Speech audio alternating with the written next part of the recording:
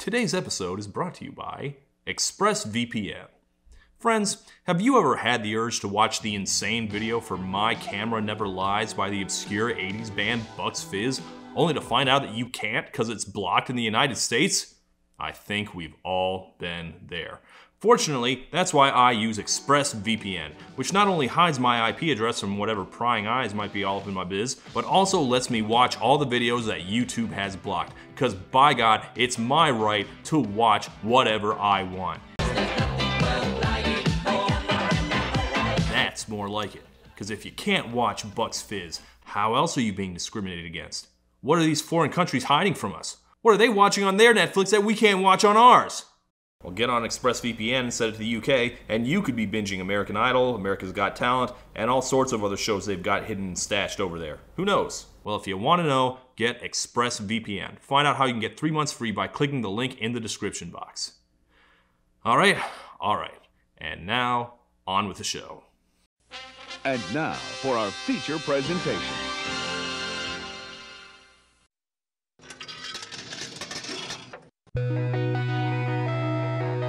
I get a lot of requests for train records.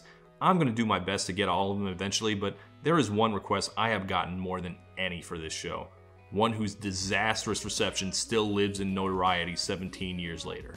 And that is, of course, Liz Phair by Liz Phair, her reputation-destroying 4th album from 2003. What happened to Liz Phair? Liz Phair changed. It's a little weird if you think about it. Train Records is a show about infamous bombs. I don't usually get requests for an artist's highest charting record that produced their biggest hits. Maybe you had to be there. I was, and trust me, I have rarely seen an album get such a violently negative reaction. Before this record, Liz Phair had been an indie darling. Her debut album, Exile in Guyville, was one of the most acclaimed records of the 90s, with its blunt, confessional lyrics and unpolished vocals. Through the 90s, she was an indie rock goddess, even if she never had much chart success. She felt like someone you could know personally by listening to her music. The critics just adored her. And it seemed like she threw out everything distinctive about herself on that 4th album, which was made by hit-making super producers The Matrix, the same people who had built giant smash hits for the likes of Jason Mraz and Avril Lavigne. Put that in modern terms, it'd be kind of like if the next Mitski album was produced by Marshmello. A lot of the indie kids were like, what happened? She really changed. She really did. This new album is like the antithesis of everything we knew about Liz. Whatever chart success that record had was completely overshadowed by cries of betrayal from the longtime fans. Pitchfork gave it a rare 0.0 score. To this day, it's remembered as one of the most disastrous attempts at selling out in rock history. Honestly, I think that album's pretty decent. And the backlash always seemed really overblown and kind of ridiculous to me. So no, I'm not covering it for this show. But if I wanted to, I certainly could. The spectacle of alt-rock royalty turning teen pop at age 36 was deeply alienating to all her old fans, and she never really won them back. It's not like she made a whole bunch of new fans either. She didn't become the next Nelly Furtado or anything. She got one radio hit out of it, and a second song, they got a few plays here and there. She made it to number 27 on the album charts. That's a pretty paltry take, considering all she sacrificed to get there. You can very justifiably say that this record ruined her career. And if I wanted to, I could also easily cover her next album, 2005's Somebody's Miracle, which shifted to a more mature sound and earned neither cred nor hits. It was her worst-selling LP and was swiftly forgotten by everyone, confirming the end of her relevance in any sphere of music. But we're not looking at either of those. Instead, I want to take you 5 years later, to July 4th weekend 2010.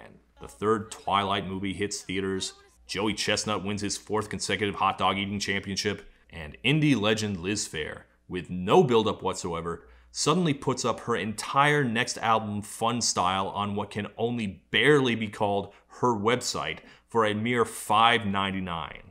Accompanying the album was the following message from Liz, which reads, "You were never supposed to hear these songs.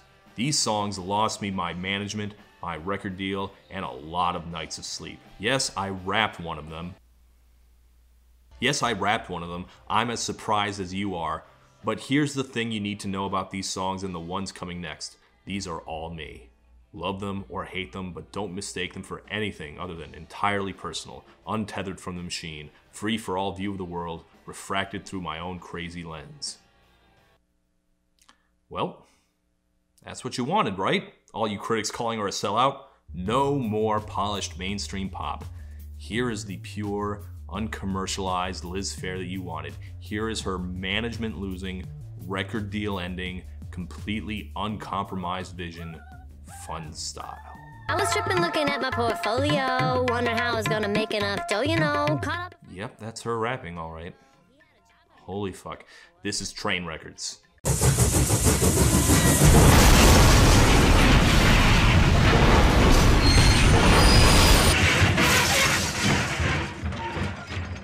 It's kind of rock, pop, folk, feminism. Rap. In 2010, even with no record label or management, Liz Phair still had enough clout that a new record would get a decent amount of attention. And at the time, releasing an album online was kind of a power move. Radiohead had done it, 9 Inch Nails had done it. It was basically them saying that they'd built such a devoted, reliable following that they didn't even need the machinery of the label promoting them anymore. So a lot of people were actually pretty interested in this bold new move by Liz Phair. And since that wasn't that long ago, you can still find those old blogs and clock people's instant responses. And yeah, the response was pretty overwhelming. What the fucking fuck? They were reacting to the first single, Bollywood, which was downloadable for free, so let's say I dispense with the build-up and just play it for you now. Here we are. Here is how people were introduced to the new Liz Phair album. I was tripping looking at my portfolio, wondering how I was gonna make enough dough, you know, caught up a friend who wrote for One Tree Hill in Jericho. He had a job for me, I check it with the 4-letter company.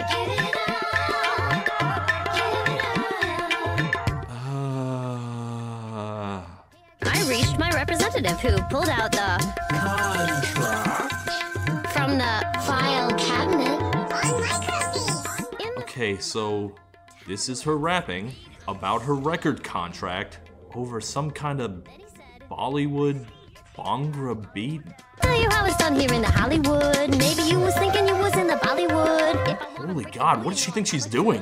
Listen here, my dear little Ronnie, don't you give me that phony baloney. Yeah, I read all those initial responses, and more than one commenter was reminded of Madonna's American Life rap. I'm drinking a soy latte, I get a double shot it goes through my body and I have no idea how people still even remembered that disaster, but I guess there was just nothing else to compare it to. Hello, Liz. We see you as a commodity. You're 20 years older, still hot, but getting a lot colder. This is clearly ironic, but that doesn't make it better. Arguably, it makes it worse. A lot of people speculated that it was a parody of MIA. The album even had computer vomit cover art like MIA had on her last album. I'll just say it, if Liz releases today, it would probably get her canceled. Like, there's just something about a 40-something white mom who thinks that rapping badly is the height of hilarity that's just beyond all scope of good taste. Also, what the fuck is she even rapping about? A proposition for ya. How about you let me keep my profits as a scorer? Record sales are shrinking, now I'm getting poorer. Okay, so I guess you need to know what was going on in Liz Phair's life before this record. Somebody's Miracle flopped in 2005, she got dropped from her label, and needing cash, she turned to scoring and composing. Again, like Radiohead and 9 Inch Nails. But in her case, not for like big artsy prestige movies. Yeah, she was making background music for crappy TV shows you've never heard of, like Swingtown or... I don't know what this is. I mean, it was kind of a surprising move. I'd always thought of her more of a songwriter than a composer, but she actually did that for a while. It seems to have gone pretty well for her. And, you know, now that I say all this out loud, I realize it's actually not very interesting. I can't imagine why you'd care. But Bollywood kind of assumes that you do. How about you let me keep my profits as a scorer? Record sales are shrinking, now I'm getting poorer. I mean, her time as a TV composer is very important to this album. That's what Funstyle comes from. Apparently, when you're locked in a studio trying to write a billion snippets of background music for some stupid CW show, you go a little nuts. So her and her writing partner would get stupid and make goofy tracks like this. Recording Funstyle is what they used to call these goof-off sessions. And all I can say is, I'm sure it was fun for you, Liz, but what use could this have for someone who isn't her? Even her mega fans can't have been this invested in the ins and outs of her contract. Okay, so that was horrendous. And I know what you're asking. is that the entire album? Are there any actual songs in this album, or is it all like that? Okay, don't worry, no, it's mostly normal songs. Bollywood is not really a representative track. It's not like the whole album sounds like that. But way too much of the album does sound like that. A few months after she dropped the album on her website, she actually did get an actual, very small record label to put it out on a physical disc. Didn't do anything to turn the album's reception around, but, you know, at least it had real cover art now. They also packaged it with a bonus disc of early demos, which is probably what most people bought it for. But hey, now you had a whole new album full of new Liz Phair music, might as well check that out too. So you pop it in the old stereo system, you hit play, and this is the first thing you hear.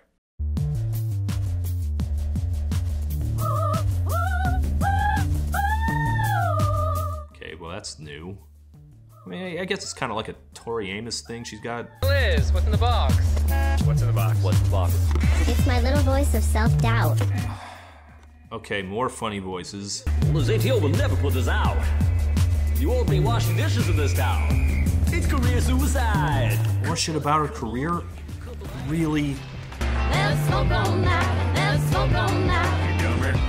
Okay, yeah, this is also going way off the rails. You know what, why don't we do some more background? After her fifth album flopped, Liz Phair left Capitol Records, and in 2008 she signed with a fairly big indie label, ATO Records. That's Dave Matthews' label. Dave plays guitar on a few songs on the album, but it didn't work out there either, hence her having put out the album alone. Pitchfork, in yet another in an increasing string of negative reviews, speculated that this was all intentional. It must be some kind of self-sabotaging troll album like Bob Dylan's Self-Portrait or Eminem's Encore. Just a giant fuck you to the critics, the label, the over-demanding fans, everybody. Because after all, these songs are, quote, horrible on just about every conceivable level, and there's no way Phair can't know it. Here's the thing though, she honestly didn't know it. Not at first at least. When she first turned in Bollywood to her bosses, she thought they'd eat this up.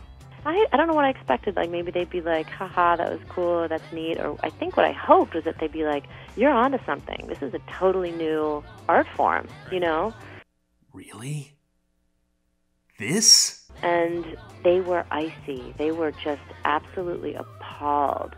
I think in retrospect, there may have been some part of their business that was tied up in the business that I was slamming. Right, in the lyric. There may have been some, like, monetary interest that was threatened. No, I think they genuinely didn't like it, Liz.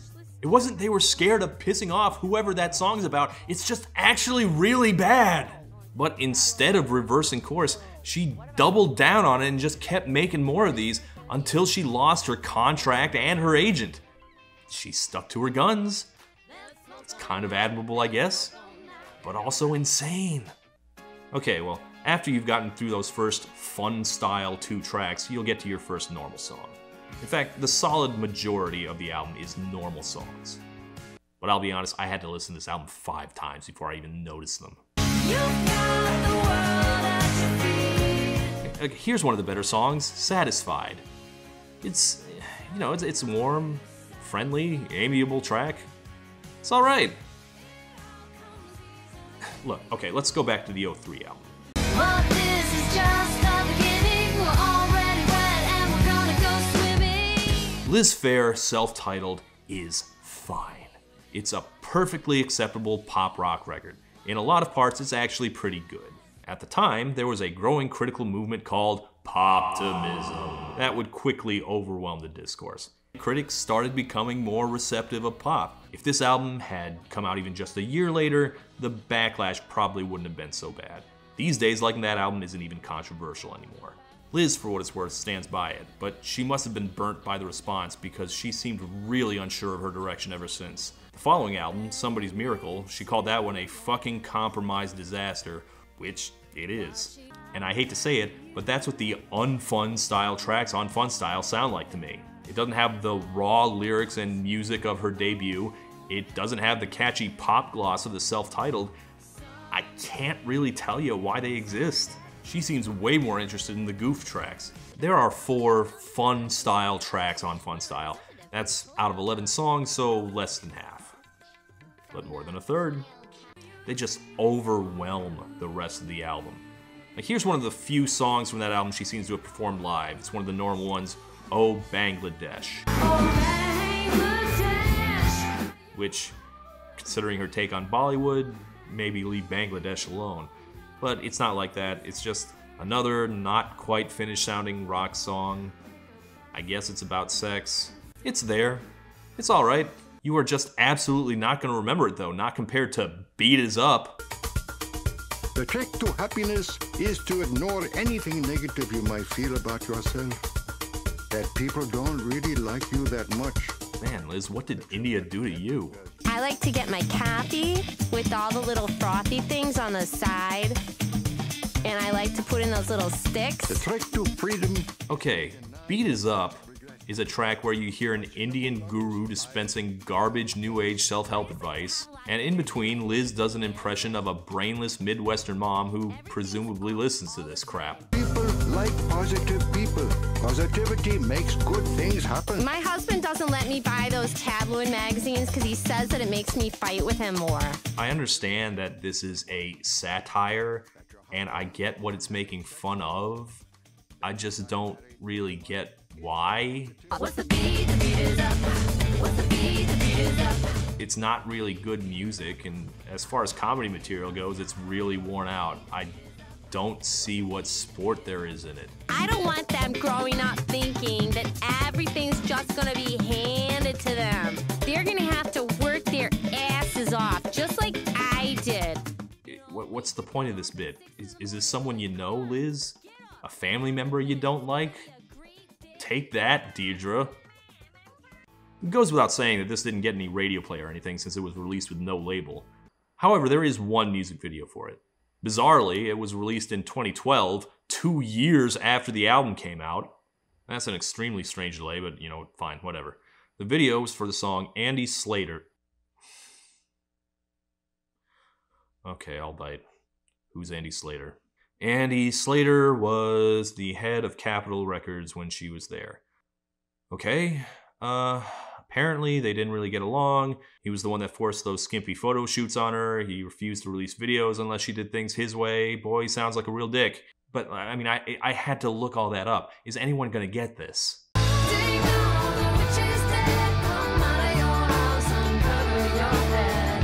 Okay, there's the video. I think that's supposed to be Andy. You know, Bollywood was about how she needed money, but there's no way a record label paid for this video, right? No one drops money like this to promote a 2-year-old dead record. I think she produced this herself just to reenact this revenge fantasy. Which, it's not like anyone saw this, so I don't know how burnt Andy was about it. As for the song itself...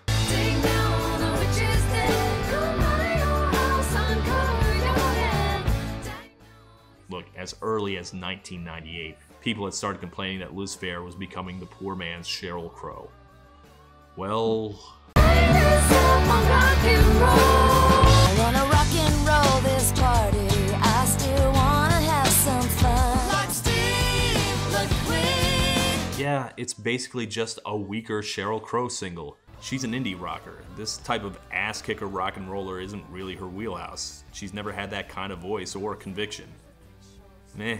Oh, if you miss how we were in September. Like, there are songs on here I think are pretty nice.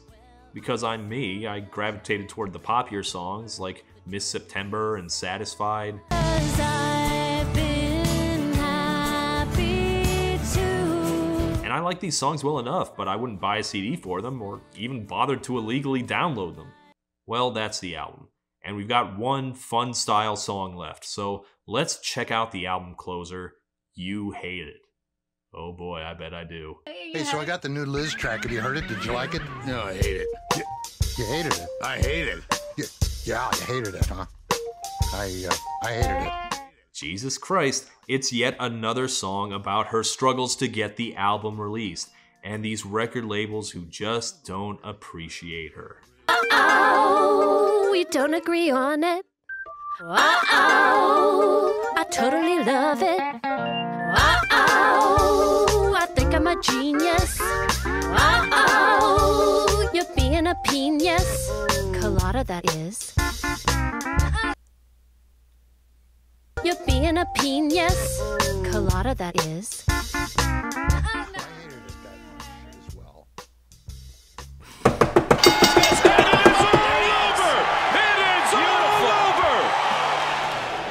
Okay, ignoring penis colada, here's just a flat, neutral description of the entire song. Two record executives talk about how much they hate Liz Phair's new material. You know, I listened to it twice. The second time was worse. So on the scale of 1 to... Oh, if P is on the scale of... Wow. So a 10 for each. Open the windows. They do this for nearly 3 minutes. And then we hear Liz giving an acceptance speech at some awards show. Oh my God! I want to thank ATO and Who am I forgetting? Oh, Jeff Trott and Dave Matthews. Dave Matthews are the best. And after that, we hear the record executives now congratulating themselves for Liz's success and taking all the credit. The demographic that we chose, I think, had a lot to do with it. You know, I don't want to blow my own bugle, but I knew this was coming. I liked it a lot. This song is delusional. It's her imagining that all those higher-ups that didn't get her vision are just gonna be eating shit when everyone gets to hear the record and sees how great it is. It'll be the new Yankee Hotel Foxtrot. You empty suits just don't get it. No, Liz! Penis Colada is not gonna win you a Grammy! The sad thing is that of the 4 Funstyle tracks, You Hate It is the one that's the closest to good. Guy, I said I was going to hunt down Funny you should say that 'cause it hates you too. I actually like some of the musical ideas here. It's got that genre mix and match, sarcastic Frank Zappa energy to it. I could maybe talk myself into liking it if it were about anything else. Like, you can make a case for this. Like, this album is kind of daring, right? She said she had entirely intended to just throw everything out and make Exile in Guyville 2 like the Suits wanted, and then she just couldn't bring herself to do it. She had to release the album that she believed in. I respect that. Other people have defended Funstyle, specifically for the comedy skit tracks. I do grant that those songs are certainly more enthusiastic than anything else she'd done in a while. Maybe it's just Stockholm Syndrome, but yeah, after some 20 listens, the album's wackadoo energy did start to grow on me a little. The problem isn't that this record is silly or weird or not like the old Liz. The problem is that showbiz satires are the last refuge of the creatively spent. Way too much of the time, they come from people who've used up all their ideas except for the things right in front of their noses, and it just devolves into a tedious display of score settling and inside jokes that no one can relate to. It's an exercise for people who've been in the industry too long and need to take a long step away. Liz, my love, get out of the business. Well, she kinda did. In that big note to the fans, she promised to keep sending postcards, but she hasn't released a record since. As far back as 2012, she said she was working on a new album. It was tentatively scheduled for release last summer, but then the world descended into chaos, and now it's looking more like next year. I guess we'll see. And you know, this is a show about career enders. Her last album came out 10 years ago, and her last good album much earlier than that. That's more than long enough to call time on Liz Phair as an artist. And yet, I would not at all be surprised if she had a late career comeback. Liz Phair commands even more respect now than she ever did. Rolling Stone just released that updated greatest albums of all time list. Exile in Guyville ranked higher than Led Zeppelin 4. She's very much an inspiration to a ton of girls who came after, and while everyone remembers the backlash to her pop album, that backlash has aged much worse than the record did. 10 years is a long time to be working on an album, and everything about her last couple decades suggests a struggle for inspiration. But who knows? Maybe the long break has recharged her and given her some perspective. If you noticed, another chick rock veteran in the 90s just released her first album in almost a decade, and everyone went nuts over it. Fetch the bolt cutters. So maybe Liz has her own Fetch the Bolt Cutters brewing. In her memoir from last year, she writes that after Prince died, she started thinking about shoring up her own legacy and leaving things on a good note. I hope she does. Because right now, her final postcard to the world is a late-period Kanye-style shitpost that felt like a giant middle finger.